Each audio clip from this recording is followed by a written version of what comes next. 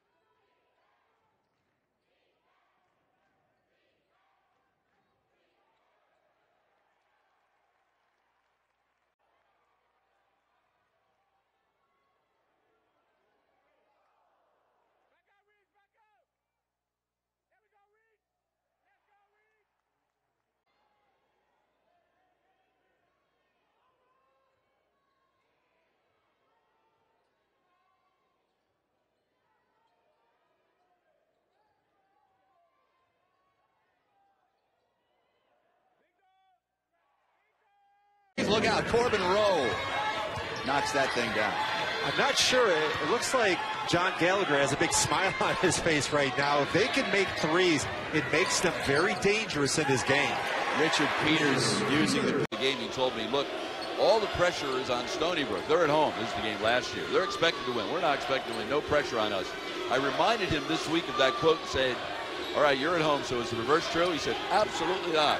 All the pressure's still on Stony Brook. They're #1 preseason in our league. They have the player of the year in the league. They're 0-3 in the finals. All the pressure's on them. Bob, you've been doing this long enough. You know it doesn't matter what the coaches say. These guys got to go make the plays. Team matchup in the East region.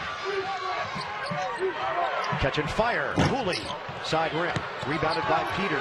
Peters inside. He gets it to go. That is an oddity for Albany. They're a terrific free throw shooting team. Sanders personally shot at 77% last season, but he missed them both. Finish at the rim. Tallest player on the Albany squad, 6'11", 280 junior, Richard Peters, out of Ontario. Like Jamal Murray, number 23 for the Cats.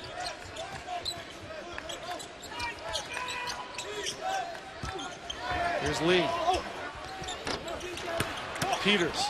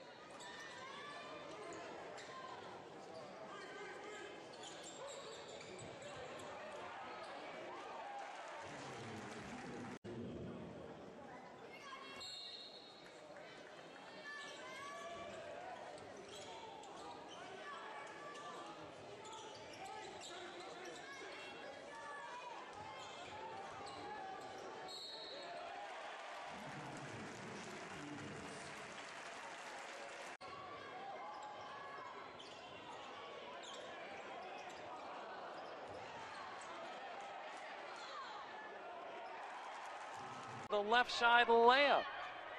They stuck with it, Albany, after the Cornell block, 16-11. Great Danes leading the Big Red.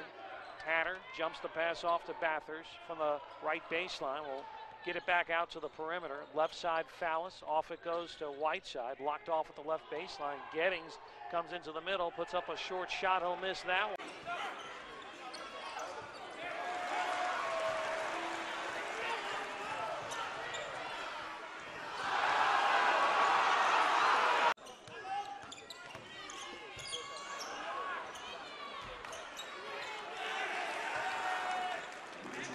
Now 1 of 7 from distance.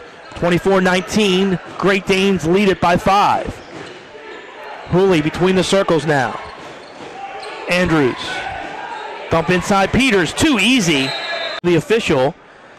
And got a technical. Then on the other end, they called a foul on UMBC. And then Jordan Grant got called for an offensive foul next possession. And then got called for another foul on a transition basket for Albany. Here's Elliott again, goes to the basket, can't score.